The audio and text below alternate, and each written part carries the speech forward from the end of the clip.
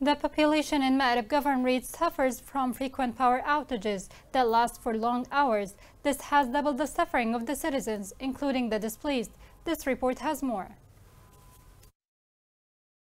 In the city of Ma'rib, one street has electricity all day long, and dozens of other residential neighborhoods lack electricity. The population suffers from the extreme heat of the summer as a result of the frequent shutdowns and power outages, which last for more than 14 hours per day. According to the justification of the electricity office in Ma'rib, the reason behind the continuous power cuts is the increase of loads, at a time when the electricity office had stated earlier this year that the gas station has the capacity to cover the city and its districts with an electric current with an excess of 56 megavolts. للأسف الشديد الصيف في كل عام يفضح حقيقة. Unfortunately, every year, the summer reveals the great crisis of electricity. We hope that the statement made by the director of the electricity company in Ma'rib would be a real statement about the existence of a sufficient amount of energy in the governorate. We were hoping that citizens would feel the service significantly during summer.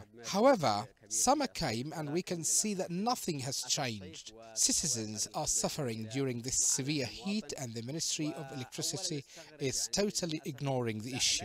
Free electricity for the population does not discharge the electricity office from improving the service, such as that enjoyed by shops and merchants 24 hours a day without turning off, at the expense of the citizens, most of whom resorted to the electric motors. The electricity service is one of the basic rights that the government must provide to the citizens, especially with the rise in temperature to more than 47 degrees Celsius, and the city is crowded with millions of displaced people, most of whom live in the scorching desert sands. They live in worn-out tents that do not even protect them from the sun rays. درجة الحرارة في هذا العام تصل إلى 47 من 45 إلى 47. The temperature during summer this year is around 47 degrees Celsius. I'm wondering how displaced people are able to survive in this weather. We are suffering a lot from the daily power outages in our homes in the city. So what about the displaced who live in displacement camps in the middle of the desert? The problem of power outages in the governorate of Ma'rib is a real problem